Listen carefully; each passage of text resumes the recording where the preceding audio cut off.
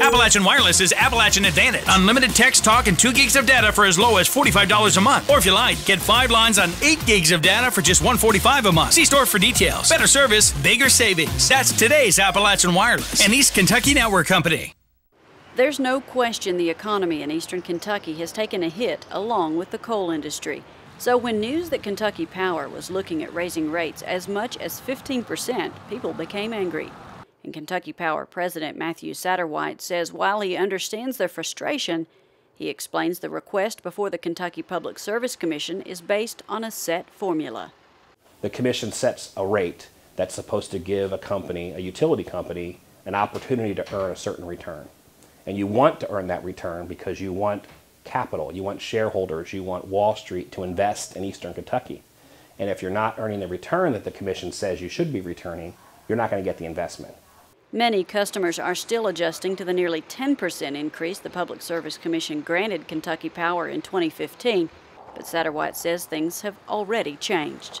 We haven't earned the return since the last rate case. Not a single year of what the commission said we have an opportunity to return because customers started to leave right away.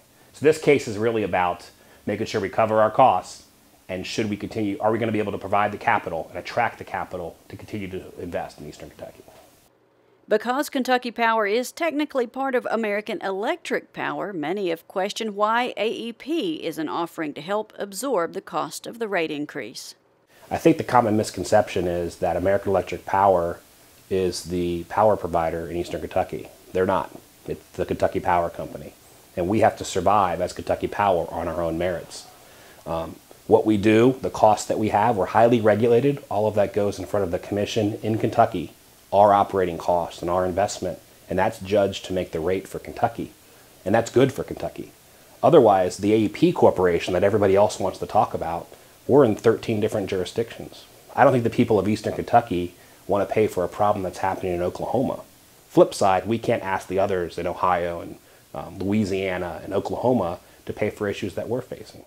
The Kentucky Public Service Commission will be holding 3 upcoming meetings in eastern Kentucky the first week of November to receive public comments.